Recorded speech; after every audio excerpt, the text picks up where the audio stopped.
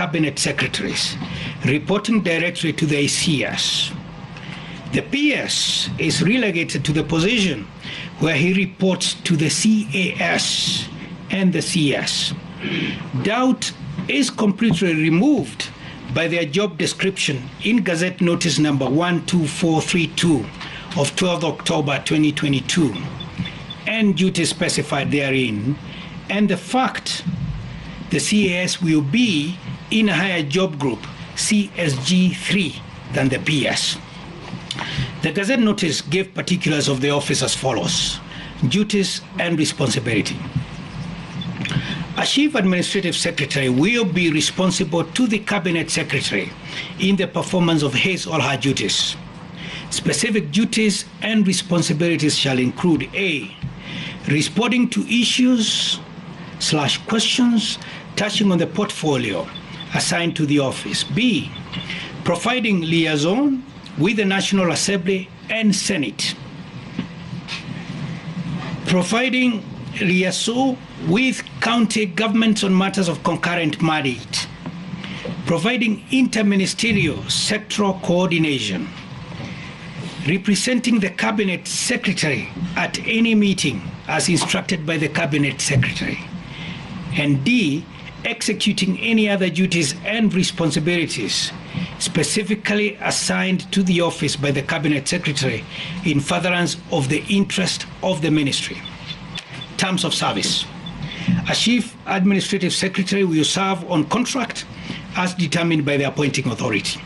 B, this position is graded at CSG3 in the public service.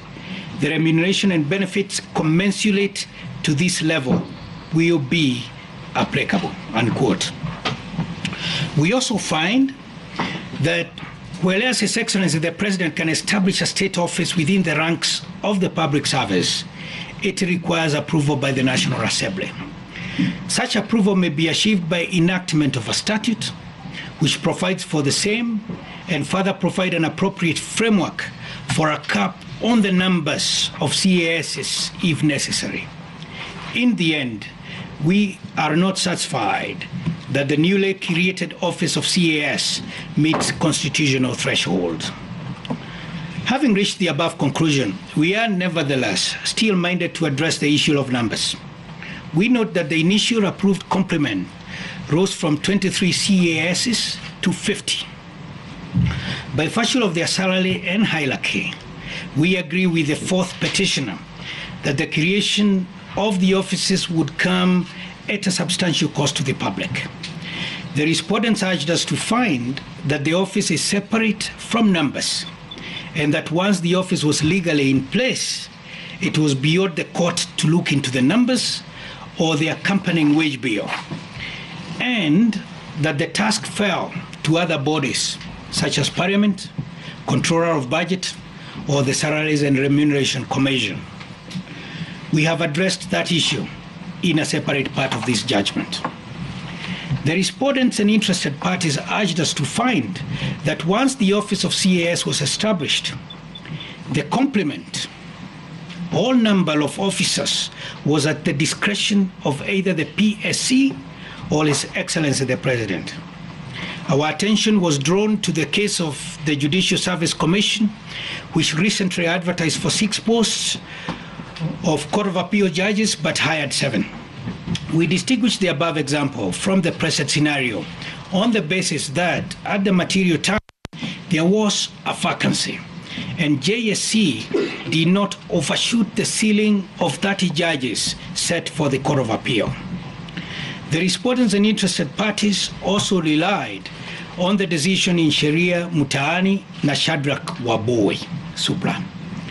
The petitioner, in that case, challenged the employment of 350 persons by the PSC for the position of Accountant 2 in the National Treasury, but when the advertised vacancies were only 250, the petition was dismissed. But that decision can be distinguished for 2 reasons. Firstly, in the instant consolidated petition, the office created is a high public office with substantial salaries and perks. And secondly, The Sheria Mtaani case was dealing with hiring of lower cadre of public officers, being accountants too.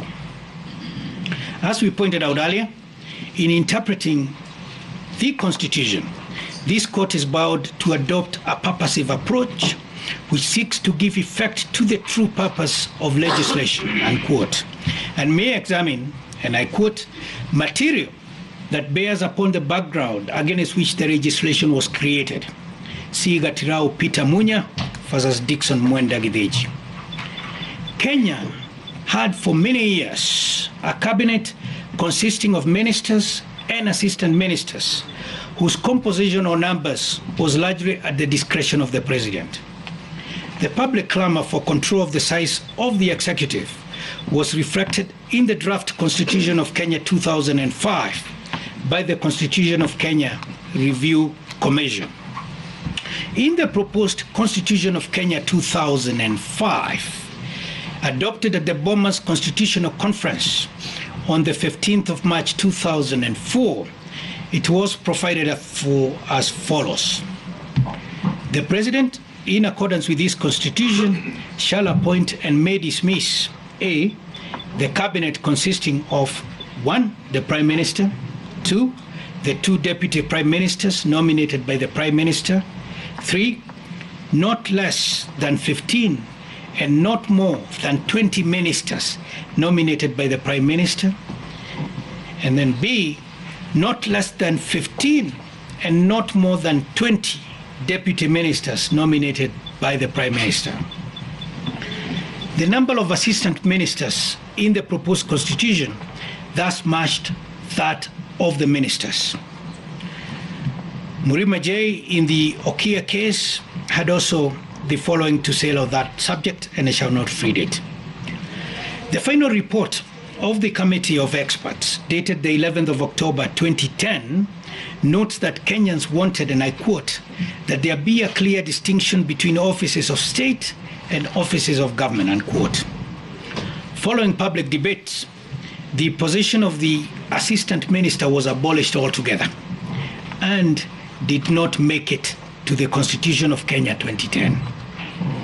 It is thus not surprising that the size of the cabinet secretaries is now capped at 22. Article 152 of the Constitution provides that the cabinet shall comprise of A, the president, B, the deputy president, C, the attorney general, and D, not fewer than 14 and not more than 22 cabinet secretaries. It is therefore our considered view that the creation of a similar office to the assistant minister, now in name of CAS, cannot be created in the manner the first respondent and the fifth respondent proceeded. Based on the reasoning set out above, we do not think that it was the intention of the framers of the Constitution to have 50 CASs deputizing 22 cabinet secretaries. Furthermore, public participation on the office of CAS was founded on a complement of 23 CASs. Doubt is erased by the following other facts. In the letter of 11th October 2022 by Dr. Joseph Kenywa, Head of Public Service, to the PSC, the Head of State requested the PSC to declare 23 vacancies for CASs. We note, however, that the special issue of Kenya Gazette Notice number 12432, dated 12th of October 2022, and the media advertisement the following day calling for applications from suitable candidates did not set the number of vacancies.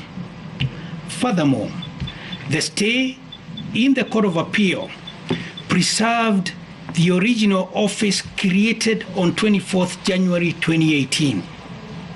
Once that office was abolished on 21st September 2022, the newly created office and complement of 23 office holders could no longer benefit from that stay. Accordingly, the newly created office and fresh complement of 50 had to comply